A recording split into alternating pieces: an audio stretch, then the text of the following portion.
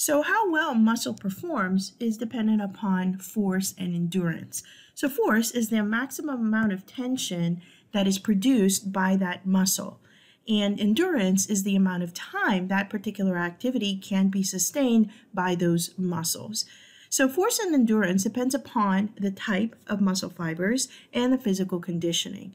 So let's look at the types of muscle fibers, and we have three types. We have fast glycolytic fibers that we can abbreviate as FG fibers, also known as fast twitch glycolytic. We have fast oxidative glycolytic fibers, or FOG fibers, also known as fast twitch oxidative. Slow oxidative fibers, or SO fibers, also known as slow twitch oxidative fibers. So what determines whether or not a muscle fiber is fast versus slow? Well, it all has to do with myosin.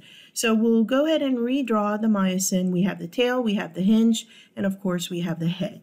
And we know that we have the actin binding site on the head of myosin, and we also have the ATP binding site. All right, and furthermore, we also know that on that ATP binding site is the enzyme ATPase. So it has a built-in ATPase, and we know that enzyme hydrolyzes ATP, so we end up with ADP plus inorganic phosphate plus energy.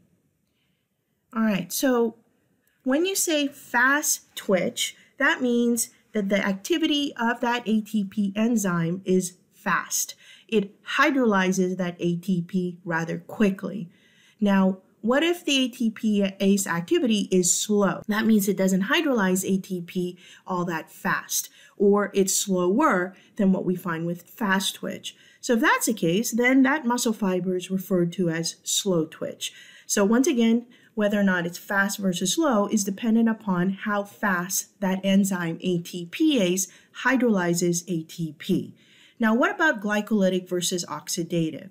So when you see glycolytic, that means it's utilizing anaerobic glycolysis. In other words, lactic acid fermentation.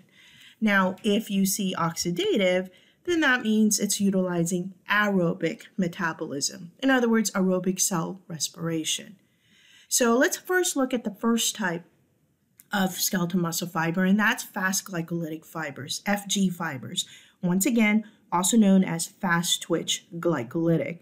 So it utilizes anaerobic metabolism, specifically lactic acid fermentation. So these types of muscles contract very quickly. However, they fatigue very quickly as well. So you really get a lot of power out of that muscle, but it's not sustained, right? So it's a very quick burst of energy, but it's a powerful one. What we find inside the sarcoplasm of these skeletal muscle fibers is high glycogen reserves. So lots of those polysaccharide glycogen, that is essentially the storage form of glucose. We also find relatively few mitochondria and low myoglobin content. So what's the implication of that?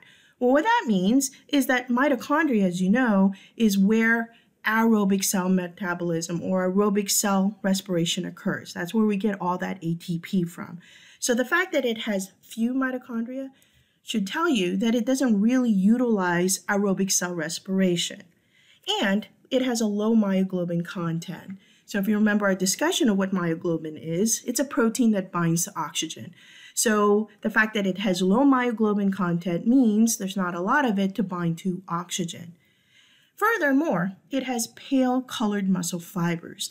And the reason for that is because there's not a whole lot of blood capillaries that serve or that supply these fast twitch glycolytic skeletal muscle fibers. So hence, they look paler. They're not as richly vascularized compared to the other two types of skeletal muscle fibers.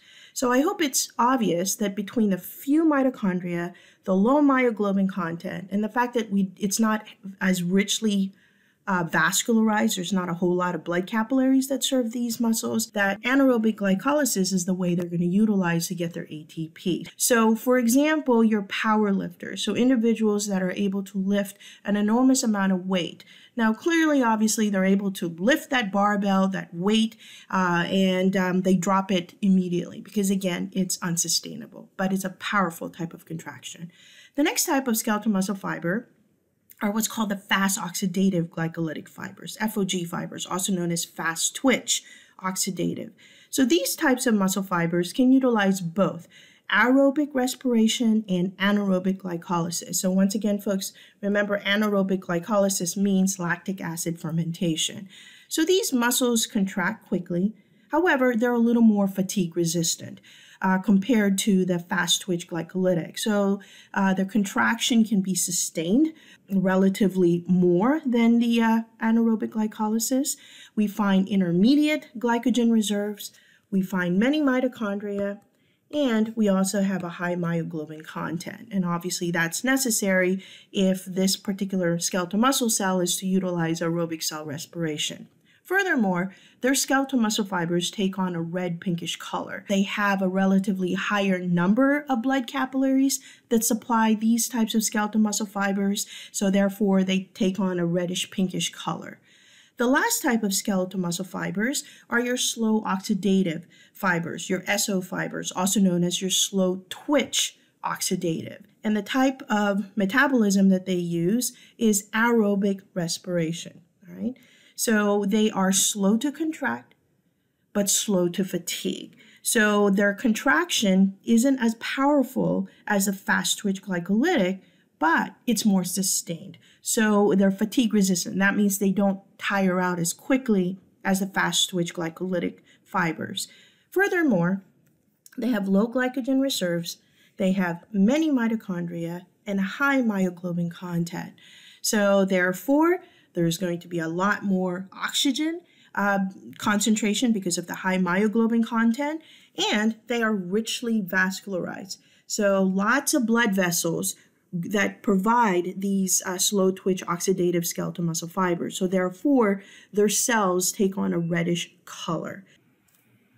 So one last thing I want to mention before we move on to the next slide is that your sprinters tend to have more of the fast oxidative glycolytic fibers, or your FOG fibers, which again is also referred to as fast twitch oxidative, while your marathon runners tend to have more of the slow oxidative fibers, or SO fibers, also known as slow twitch oxidative fibers. So this is a nice cross-section of skeletal muscle. So let's first look at the SO fibers, your slow oxidative fibers, also known as slow twitch oxidative fibers. So take note how much darker they are. So this is the reddish color skeletal muscle. So this is where they utilize aerobic cell respiration, and lots of blood vessels supply these types of fibers, and hence they take on that deeper burgundy color that you see here. And then we have our FO fibers, or FOG fibers, your fast oxidative glycolytic fibers, which we also refer to as your fast twitch oxidative. So these are your intermediate skeletal muscle fibers. And then we have our FG fibers right over here, your fast glycolytic fibers, also known as fast twitch glycolytic. Take note of how much paler they look compared to the other two types of skeletal muscle fibers. So they utilize anaerobic glycolysis, specifically lactic acid fermentation. So this table below is characteristics of skeletal muscle fibers that we just went over. It's a little more detailed than what I care for you to know. So what I'll do is I'll check off the things that I would like you to know, all right? So definitely know the myoglobin content. Don't forget, that's the protein that binds to oxygen and helps concentrate that oxygen in the sarcoplasm. Also know the mitochondria, as far as which of these skeletal muscle fibers have more of it or have less of it. I would also like you to know the blood capillaries, the fatigue resistance, all right? So how long they can sustain that particular activity. I would like you to know the myosin ATPase activity. That means how fast that enzyme ATPase hydrolyzes ATP. I'd like you to know the glycogen concentration that's found between these three different types of skeletal muscle fibers. And one last item that for some reason I did not check off is metabolism. So please include that as what you need to know for this particular table. That means whether the particular type of skeletal muscle utilizes anaerobic glycolysis, lactic acid fermentation, or if it utilizes aerobic metabolism, aerobic cell respiration. So I thought it'd be fun to talk about the chicken. So let's draw the chicken. So here's your chicken. And again, I'm not the best illustrator, but we'll do our best, or I'll do my best. All right, so here are the chicken legs. All right, so when we look at the breast of the chicken, we know that it's white, right? That's why often chicken breast is referred to as white meat. And that's because it contains mostly your fast twitch glycolytic fibers. So not really a whole lot of blood vessels relative to the other two types of skeletal muscle fibers supply that area of the chicken breast. Now, the chicken legs, commonly known as dark meat, it's because they contain mostly your slow twitch oxidative fibers. Lots of blood vessels supply the muscles of the chicken legs, and therefore it gives that darker color, and hence the dark meat. Now, what about us? We have a mixture of all three. Now, certain individuals, however, will be genetically predisposed to having more of one type versus the other. So, for example, certain individuals can build a lot of bulk, right? So when they do weight-bearing exercise, they get really big, their muscles hypertrophy or they increase in size. So they tend to have more of the FG fibers or the fast twitch glycolytic fibers, whereas your marathon endurance runners, for example, they're more genetically predisposed to having the SO fibers, the slow twitch oxidative fibers. But generally, most of us have a mixture of all three. Now, speaking of hypertrophy, that means increase in the size of the muscle. And that doesn't happen automatically, obviously. That's going to happen when you do some type of heavy training or when you do weight-bearing exercise.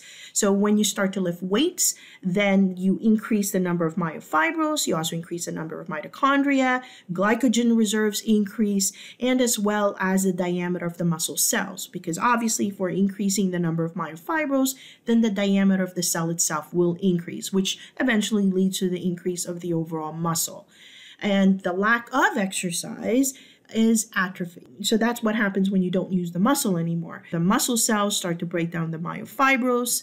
The muscle cell itself will decrease in size. We lose muscle tone, and we obviously lose the power because obviously the muscle is shrinking. It's decreasing in size. Now we have two different types of atrophy.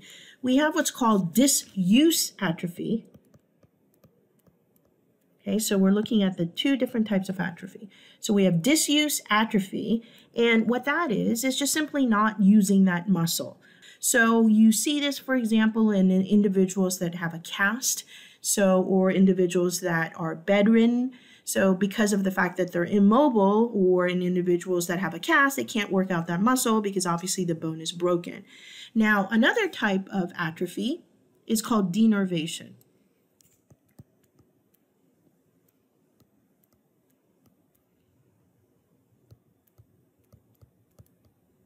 So denervation atrophy is when the nerve supply is damaged. So those somatic motor neurons are incapable of sending nerve action potential. They're not firing. So therefore, skeletal muscle tissue cannot contract. And that leads to the loss of muscle mass. The muscle literally gets smaller.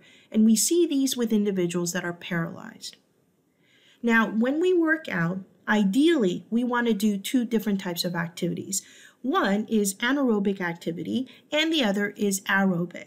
So what's the benefit of anaerobic activity? So you want to think of weight training, right? Lifting weights, for example. So by doing that, this is what's going to lead to the hypertrophy of the muscle. Increase in myofibrils, the size of the cell increases, and then overall the muscle gets bigger and the muscle becomes more toned. And once again, this is going to involve your mostly fast twitch glycolytic fibers. They fatigue quickly, but they are powerful as far as the contractions that they produce. So you want to do those types of activities. The second type of activity that also you want to do or include in your routine is aerobic activity. So this is where you want to run or jog if you're capable. And what this will do is it'll improve your endurance, right? So therefore, you're able to run longer. And the benefit of this type of activity is the heart. So you're going to have increased cardiovascular performance. And you'll talk about the cardiovascular system next semester. So that's one of the things why they want you to do aerobic exercises, right? So that way it benefits the heart. And these are involving mostly your slow twitch oxidative fibers. So once again, you want to do both anaerobic and aerobic activities, and you will be in better shape and you'll be healthier. So this slide is just listing the importance of exercise, and I think it's pretty clear that what you don't use, you lose, especially when it comes to skeletal muscle tissue.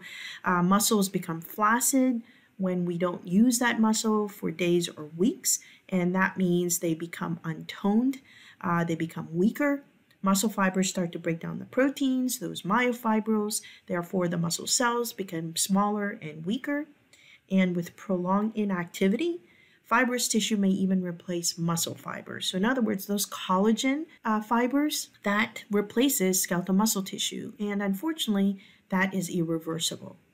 So let's now discuss some muscle disorders and diseases. So we begin with Duchenne muscular dystrophy. This is a degenerative disease that affects muscle tissue, both skeletal muscle tissue and cardiac muscle tissue, that causes these muscles to weaken. The reason for this is because there's a mutation in the DMD gene. Now, normally, the DMD gene encodes for the protein dystrophin. So what happens in these individuals, because there's a mutation in this gene, then the muscle tissue is unable to produce dystrophin. And the result of that is the muscle cells become weak. Because if you remember, dystrophin is important for the stabilization of muscle. So therefore, the muscle becomes weak and eventually dies. So in its place, what we find is scar tissue. So you start to find fibrous tissue because, again, the muscle tissues have died. Unfortunately, there is no cure, so it is fatal, with a person eventually dying around the age of 20 to 25. Duchenne muscular dystrophy is more common in males. And the reason for that is because the DMD gene is located on the X chromosome. The next type of muscle disorder or disease is fibromyalgia. So fibromyalgia is more common in females. It is idiopathic, meaning they don't know what causes it. They suspect that maybe perhaps it's overactive nerves. It is a chronic disorder that is characterized by widespread musculoskeletal pain. So the muscle aches, the muscle feels fatigue, the joints ache, and there is overall fatigue. The person feels very tired. There's also localized tenderness. The last muscle disorder and disease that we're going to talk about is myasthenia gravis. So myasthenia gravis is an autoimmune disorder. And what that is basically the person's own immune system, for whatever reason, begins attacking and destroying those acetylcholine receptors that are found on the motor end plate. And we know how important acetylcholine is as far as muscle contraction. So even if the somatic motor neuron exocytoses all that acetylcholine has nowhere to go. There is no receptor at the motor end plate. Therefore, the skeletal muscle tissue cannot contract. So what's often seen are drooping eyelids. The person has difficulty swallowing and talking. And this too has no cure. The last thing I just want to mention is Botox. So Botox is utilized by the cosmetic industry.